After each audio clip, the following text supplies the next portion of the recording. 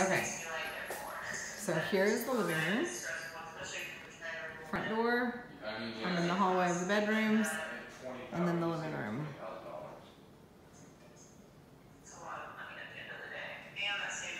Okay. Right. So I think gas. So Back door. Breakfast nook. And then the kitchen.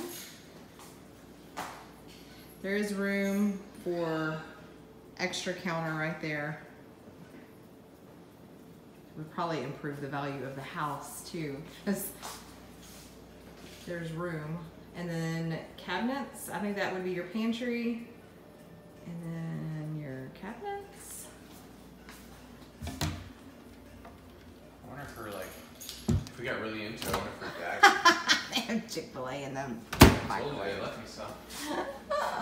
So, gas, stove. I wonder if there's wall. And then, Doggy. oh my gosh, they have a TV. It's a man cave. Oh. It is an absolute man cave. Okay, there's a door. I'm not sure where that goes, but. I think it's just to the side. Are you talking about the one to the left? Yeah.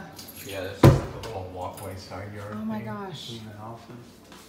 Okay, cool. This is a really big sink though. Oh yeah, so that's huge. it is a Huge. You're in Texas. Everything's bigger in Texas. Huge. Okay, and so then we'll go out to the backyard. This is a big backyard.